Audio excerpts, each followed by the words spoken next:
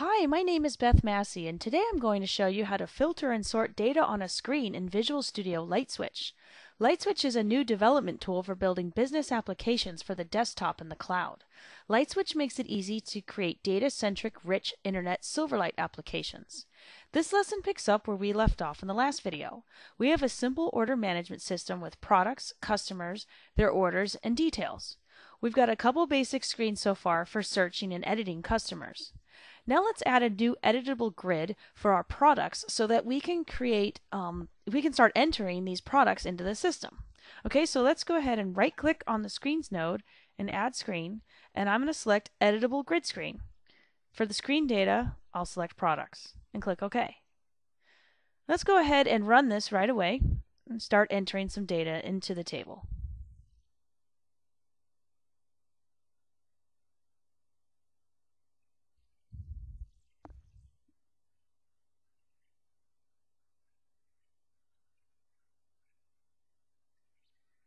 Okay, so let's go ahead and open the editable products grid screen, and I'm just going to start entering some data in here.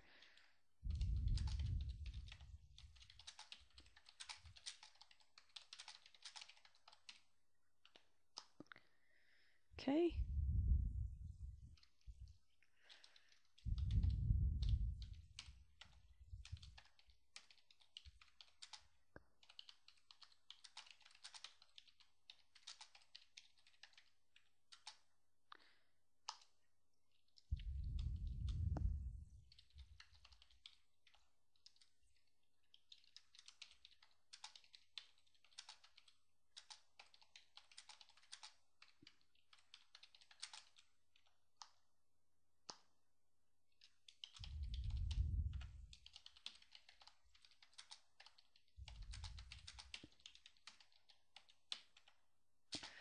Okay, cool. So let's go ahead and save that.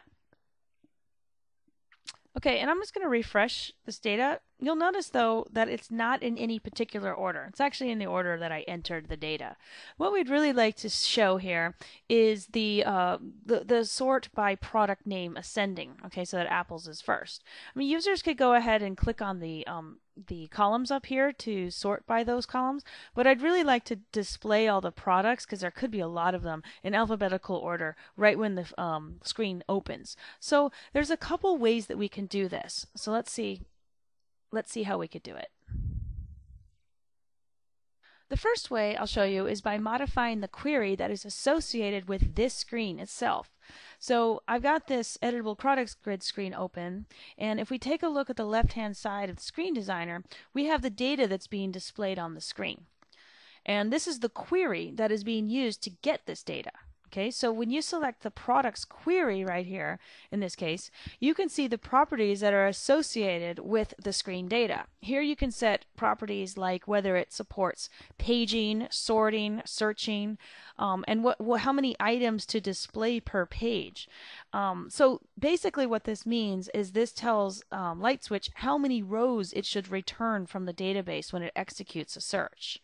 You can also specify additional properties like whether or not we should execute the query at all even when the screen opens. Okay?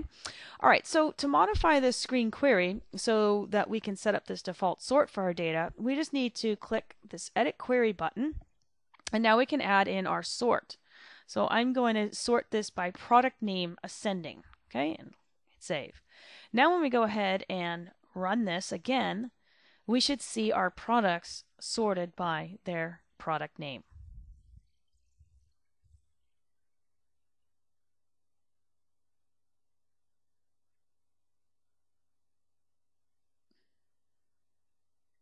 Okay, so let's go ahead and open up the products grid, and there we go. Now we've got this sorted by apples, oranges, Oreos, and Red Bull. It's all sorted by the product name.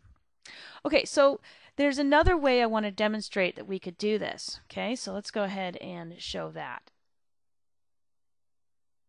So instead of modifying the screens query, what we can do is we can add what's called a global query instead. So I'm going to close this screen, and I'm going to go to the data sources, and under products here on the product entity, I'm going to right click and I'm going to add query. Now this defines a query that we can use anywhere inside of our application. And the benefit of creating this query off of the entity right here is so that you can reuse these queries all over the app. You can use them on screens like we're going to do, or you can call them in code to perform business rules. You can even write code to extend and pre-process queries. We'll get deeper into that in a future video. So for now, let's just add a new query for the product entity that sorts the products by their product name. So I'm going to call this sorted products. And I'm going to add the same filter that we had before, product name ascending. Okay, but now we can refer to this query anywhere in our application. So what I'm going to do now is I'm going to create a new screen, add a new screen. And we can just create an editable grid screen again. But this time I'm going to create it instead of just off of products, off of sorted products. And click OK. So let's go ahead, and now you'll see there's sorted products query here. And we could even edit this particular query even further if we want for this specific screen. Let's go ahead and just make sure that this works as expected. So hit F5.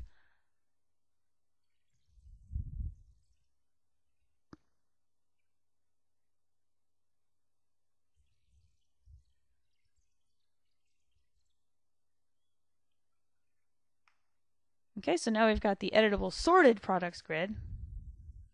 And there it is. Okay, so it's coming up with the same sort. This is exactly what we want. But the only difference is this is using the global query, sorted products, and this is using a screen-specific query. Okay, so let's just see how we can filter some of this data as well. I'm just going to add something simple.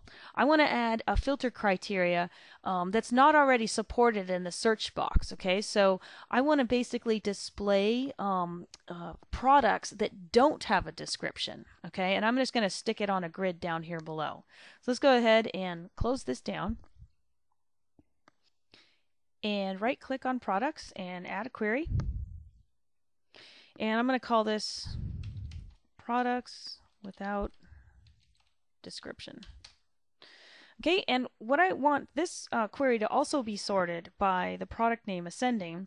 So what we can do is we can go to this source drop down here, and instead of selecting products, which would mean base it on the entire entity itself, we can base it on sorted products.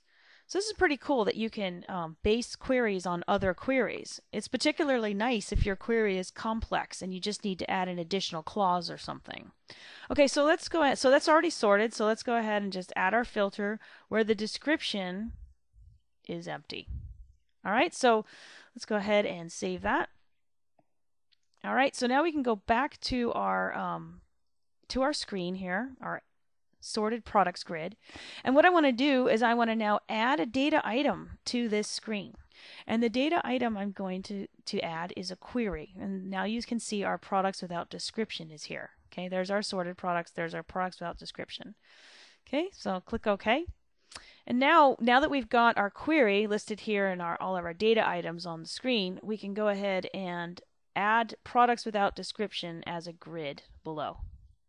Okay, so let's go ahead and run this application again and see what we get. Now, I don't have any products in the system that don't have description, so I'll need to add another one.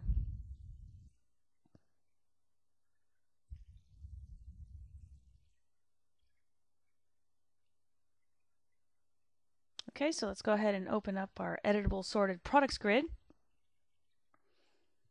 And now you'll see there's our products in ascending order there, and there's none with no description yet. So let's go ahead and add a new one. And we'll just say test product. And no description. And click OK.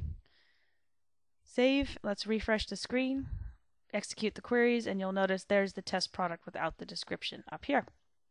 Okay, so that's how you can create filters and sorts by using queries in the Query Designer. You can use queries just specific to the screens, or you can use global queries, and you can even base queries on other queries.